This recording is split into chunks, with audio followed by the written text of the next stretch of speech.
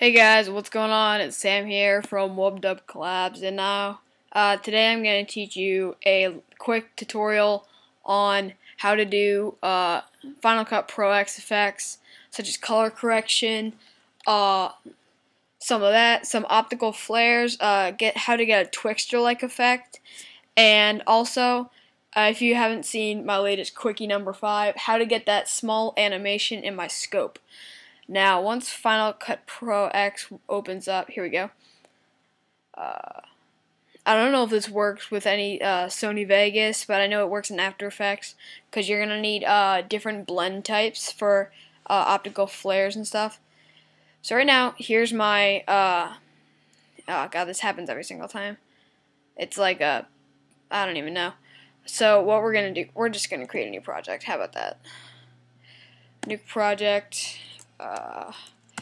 Optical tutorial. Okay, so here we are. I'm gonna drag in a clip. How about we do this one?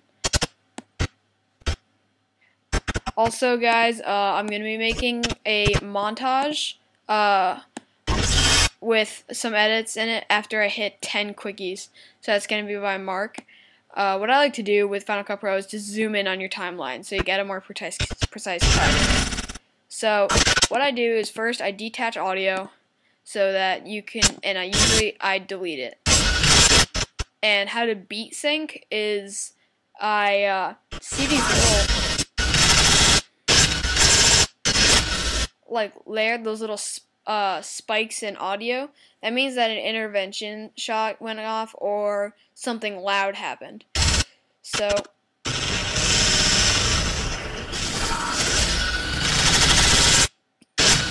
it happens about right there. So we're going to press B for blade, and we're going to line it up with the timeline. So we're going to cut it. And we're going to cut it right there. And then we're going to cut this one about here. And then we're going to cut that one about there. Okay? So now when we watch the whole thing, with this missing, you'll see. There's no sound right now, but then when he throws the throwing knife, and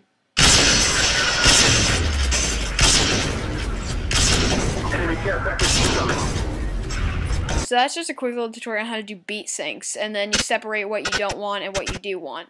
And then usually, I don't know how, but just it's kind of like the luck of the draw kind of thing. It's just you kind of want to match them up with whenever the beat is in the audio of a song. So right now we're going to detach the audio, and we're going to get rid of it. So right now we have a blank thing right now. So what I'm going to teach you first how to do is sort of a Twixtor-like effect. So we're going to go right here, and he's going to zoom in and get this first guy right now. Right there.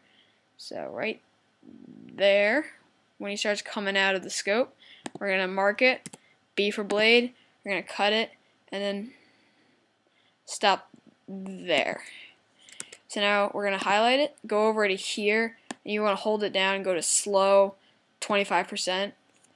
It's going to slow down, and then this orange bar up here is really important. That means that it hasn't rendered, so as you can see, it's not rendered yet.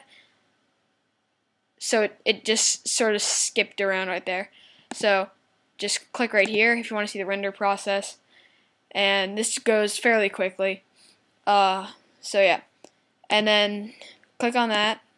Then go down to video quality, optical flow. And you'll see analyzing for optical flow right here. And this one usually takes a little bit of a longer time. So I'm going to probably speed this up. Or actually no, I'm just going to pause it. How about that? Actually, never mind. I'm just going to wait it out. It's almost at halfway.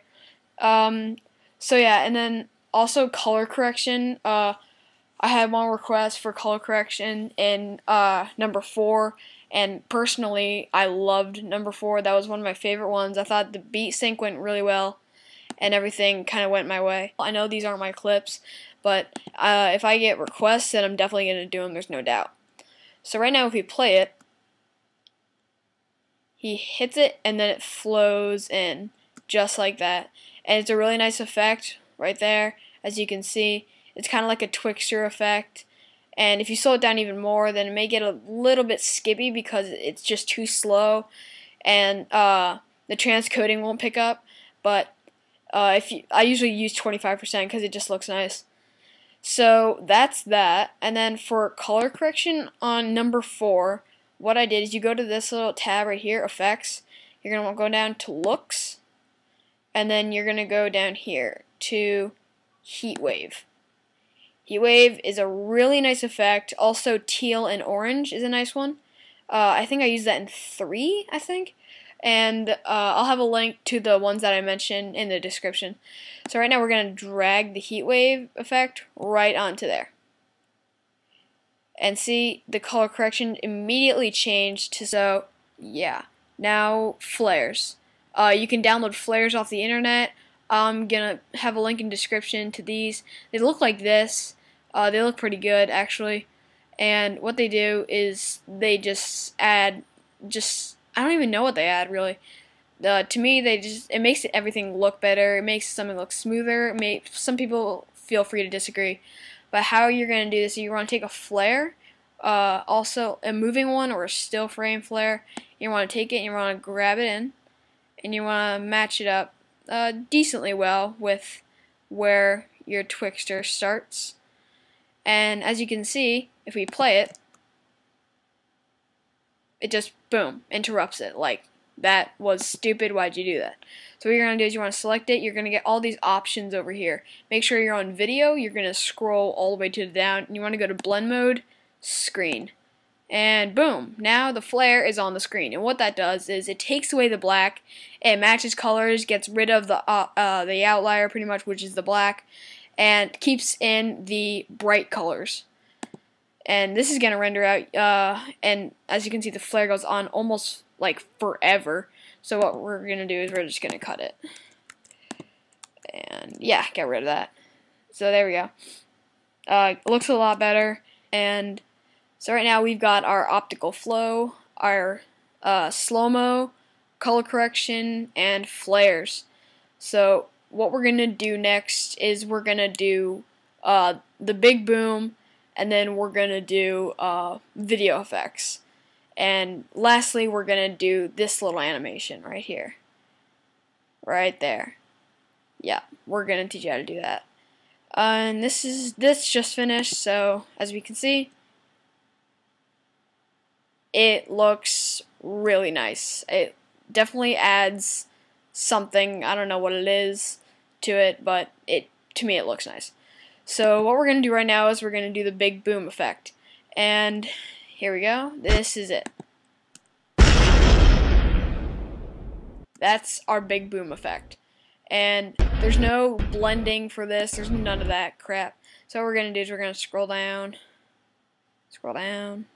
or not. I'm just going to put it there for now. Put it there, see how this matches up. Yeah, that was bad.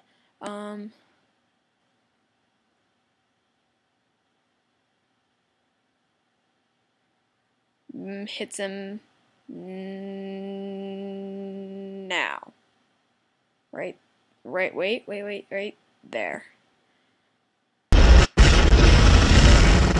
What we're going to do is we're going to cut this, get rid of this excess audio, and we're going to find where he hits him, right there. Did you really hit him right there? Wow. And we're going to match this up to where it's at. So if this time's right, then it's going to look nice.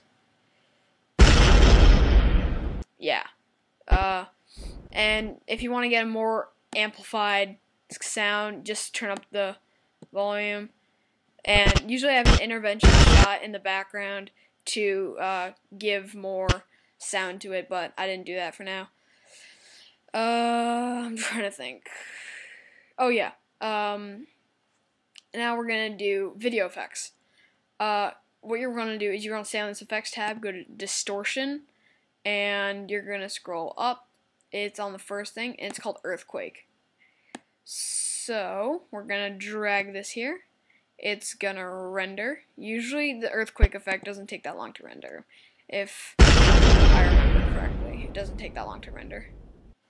And it just lagged like crazy. So we play it through, and the screen's shaking and doing everything and everywhere.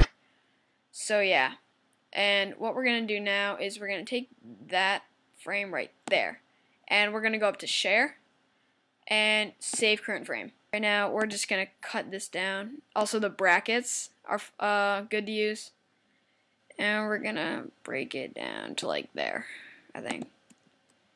Like, actually that's a bit too long. There. Yeah. Okay. Trust me, it looks a lot better with like sound and everything. But what we're gonna do is you're gonna download something like this off the internet, and you're just gonna drag it right on here. Drag it there. It's gonna go up because, you know, it's messy. It's really messy. And you're gonna narrow it down to, I don't even remember how. Oh yeah, that's about right. That's about right. Again, screen. Okay, screen. I'm actually gonna move this window up a bit. That's easier. And now to adjust where this is, just hit this button right here as a crop, and you're gonna center it on the scope. Like this. Like that. So this is gonna render out like it's really annoying. And okay, yeah, it's done. And this is what our final product looks like. Whoops. Here, let me start from the beginning. I don't know why, I just do. So you've got no audio. This is where like you add in a song. Hits his first throwing knife, misses, whoop, just like that. And this edged on for a bit too long. I just realized that. Like that. See how that works out. Just like that. That's a pretty rough edit right there. Like as you can see, he zoomed in and stuff, and it just looks a lot better when there's color correction and all of it. But yeah, that's been a Wubbed Up collab tutorial on Final Cut Pro X. I hope you like it. I'm gonna, well, actually, I have nothing really to say besides hopefully montage will be coming. And yeah, just keep watching. Like it if you liked it. If you don't, it would really suck if you disliked it, because, well, no one really likes a dislike. But anyway, besides that, I'm out, guys. See you later.